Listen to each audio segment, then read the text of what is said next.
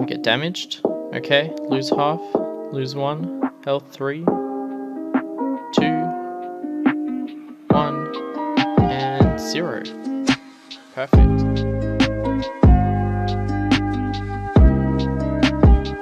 Welcome back everyone. I'd just like to firstly thank everybody who subscribed recently. It means a lot to me and I hope you guys are enjoying my content. So this tutorial is going to go through how we might show some lives on the screen, okay, because this little text that says health 0, I'm not a fan of it. So yeah, I'm going to get straight into that. So what I've done is I've quickly whipped up a few hearts that I've drawn, okay, and they have, this is when they're filled and this is when they're not filled, okay. Now if we go back in here, I'm going to drag these in. So we just got these in here and I'm gonna quickly fix up some of the assets. So in my canvas I'm gonna create a UI image, okay, and I'm gonna call this my life UI, okay. I'm going to drag this over to the corner. Alright, probably set that, put the width to about 200. Cool, that's pretty fine. I'm gonna move it out just a little bit and I'm going to get rid of our alpha, okay. I don't want anything in here, so I'm gonna remove that. And in here, I'm just going to grab our, okay, so I'm going to create a new UI. It's going to be an image and I will call this lives empty. So we put our, I can't spell empty apparently. Oop, this isn't a sprite. So we actually need to make sure this is a sprite, okay, and a sprite, because apparently these didn't import automatically, but that's okay. So we've got this in here. They're pretty gross, so I'm just going to do that. Put them out a bit. Alright, might just shrink that a bit. I might make it a bit smaller. Alright, cool. So we have this and I just want to duplicate that and change that to this. So this will be lives filled. Okay, and we're gonna go into our image type and change it to filled, and I'm gonna change it to horizontal. So if we grab this fill amount and drag it, look at that. It's gonna fill and unfill our lives, which is exactly what we want. Now we need to make a script so we can control this. So I'm gonna create a new script in my scripts folder. So I'm just gonna call it health UI controller, okay, and I'm gonna drag it in. So if we open this up and drag it over, we have this very empty little code. So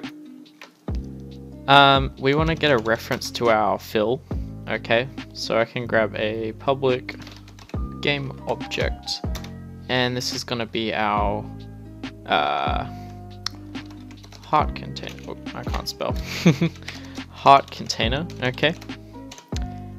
And we want to float as well. This is going to be private, so it's going to be a private float and it's going to be, I guess, the fill value, okay. So what we're going to do here is I'm going to set the fill value. It's going to equal to if we go over to our go over here and we go to our game controller, got our health and max health. Since we have 3 lives and we want them to decrement by half a life each time, just like in Binding of Isaac. I'm going to set it to 6, okay? And our current health will be 6 as well. So we're going to set the fill value to, we're going to make it a float. So put it a float of our game controller dot health, okay?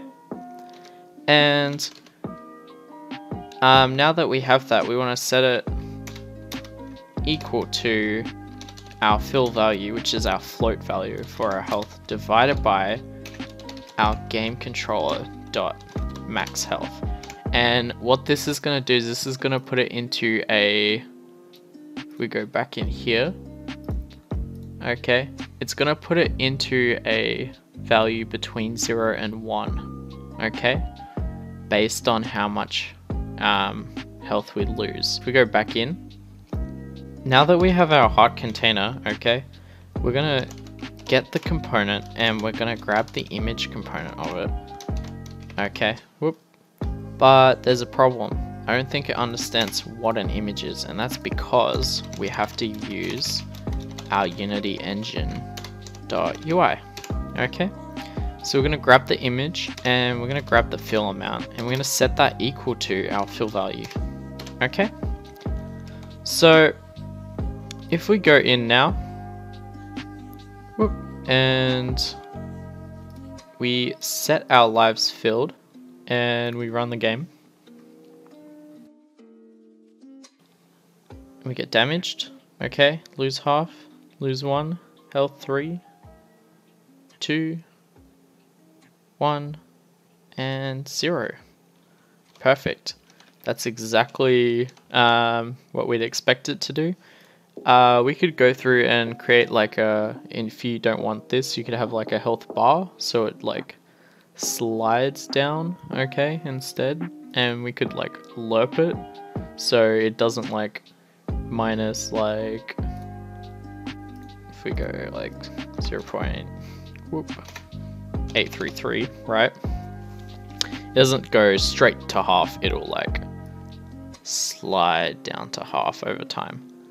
And the way you could do that is you could just grab a mathf dot lerp, and that should do it nicely for you. So yeah, this is a pretty short one today, but this is gonna lead into creating some further enemies and maybe creating some better shooting, fixing a few bugs, okay? And eventually it'll lead into creating our map, okay? So I hope you guys enjoyed this video. If you did, leave a like, leave a comment, and yeah, I guess I'll see you guys next time.